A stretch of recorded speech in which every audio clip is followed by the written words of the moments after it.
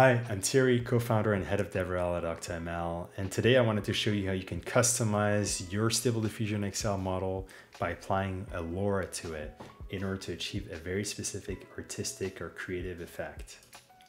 So I've built this Smart Flakes app to illustrate the power of LoRAs, more specifically, customization or fine-tuning when applied to a foundation model like Stable Diffusion XL.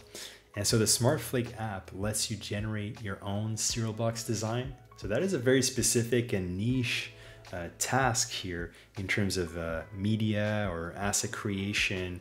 And that is something that you can achieve only if you apply a level of customization to a model like Stable Diffusion XL. And so, I just wanted to show you an example output here of what happens when you enter Llama Flakes real tokens inside. And just with these few words, it comes up with an entire concept here of a serial that is Llama themed. So this is all really cool. And I'm going to show you where I got this LoRA from. So there are several websites online where you can download community LoRAs. These have been obtained by fine-tuning models like Stable Diffusion XL on a set of training images. In this case, this person who uploaded this LoRA probably trained this LoRA on a handful of serial box images. And generally, folks who upload LoRAs will provide several images along with sample prompts that illustrate, what you get when you provide different kinds of prompts into Stable Diffusion XL. So in order to play with this LoRA, all we have to do here is download this safe tensor file from this website. So I've already downloaded it. I'm not going to re-download it again, but it's about 200 megabytes. So depending on your internet connection speed, you should be getting it relatively fast. And now we're going to play around with this LoRA inside of OctoAI's image generation service. Now that is a very handy tool for us to experiment with Stable Diffusion XL with or without LoRAs. So under image generation, I will click on Asset Library, which is a place where you can upload and manage your own assets that are used to customize Stable Diffusion models. So these assets are composed of checkpoints, LoRAs, and textual inversions. And these are all different kinds of ways that you can apply an additional layer of customization on top of models like Stable Diffusion XL or Stable Diffusion 1.5. So there will be a collection of OctoAI assets. So those are preloaded assets that you can play around with right away.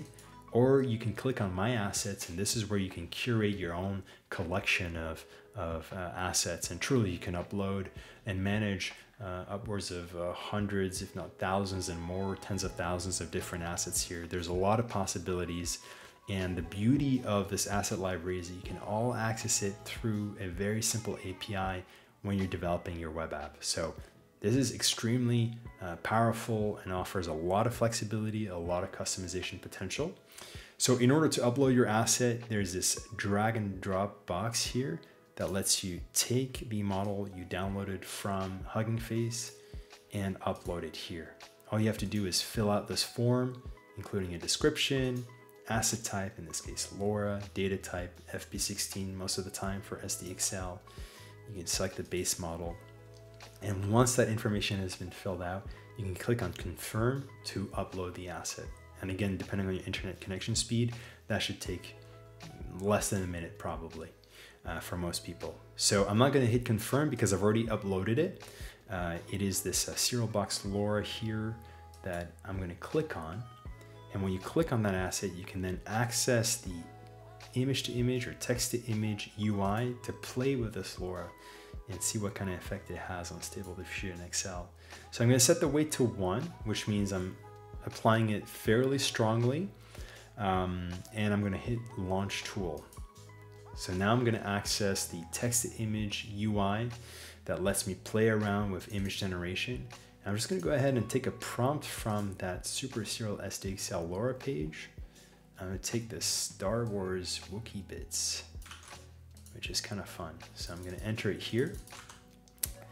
And now that I've entered it, I don't really need to change a lot of other settings. I'm probably just going to increase the image count to 4 to essentially perform a sweep. I will change the dimensions though, so that instead of being square image, it's going to be a portrait one, which is probably more appropriate for a serial box design. So I hit generate. That should give me a handful of images. And let's just wait a couple of seconds to get the resulting images. And you can see below that we have usage examples for Python, TypeScript, and a simple curl. So let's take a look. In terms of output, we certainly have really great looking serial box images. Of course, SDXL is known for text generation, but it won't be perfect. So there will be typos, and oftentimes the secret here is to generate images over and over again until you have something that looks properly formatted. But it is working great. And if you remove the LoRa by clicking on the bin and hit generate, just as a sanity check, you will see that by not applying the LoRa now, we're going to get very different results. We're not going to get the serial box look, which was kind of the point of applying this LoRa here. So instead, we're just getting these fun little designs or fun little posters here, but definitely not a serial box. So that is the power of LoRAs. It's bringing a layer customization, a layer specialization to your Stable Diffusion model, and that comes in form of artistic styles, specialization on generating images for certain objects or products, or sometimes people or characters. So I'm going to go back and apply the same LoRa here. Go to My LoRa, Serial Box LoRa, set that to 1. And when you've applied this LoRa, you'll see, we're going to click on the curl usage example. You'll see how it needs to be passed in here to this LoRa dictionary in order to activate it when you're using our API. So that's all you have to do here to activate the serial box LoRa once you've uploaded it to the asset library. And this value here is the weight that we set. So we set it to 1. And that's about it. That's all you need to do here in order to use it. You upload the LoRa and then you pass that LoRa name along with the weight. And this is how you can use it behind an API. So it's as easy as 1, 2, 3. I will provide you with a link to this GitHub project called SmartFlakes. It's a Next.js web app that you can run locally or deploy on Vercel. And that allows you to exert this LoRa fine-tuning or customization to Stable Diffusion XL.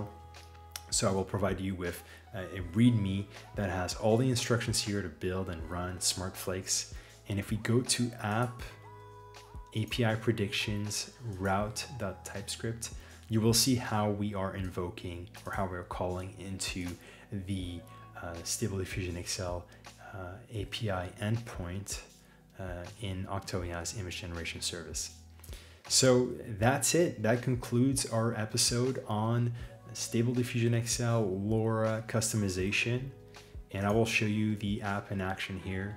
It's available on smartflakes.vercel.app. And all you have to do is provide a concept for a serial box design and hit generate. So here we have llama flakes with real tokens inside. That sounds really yummy.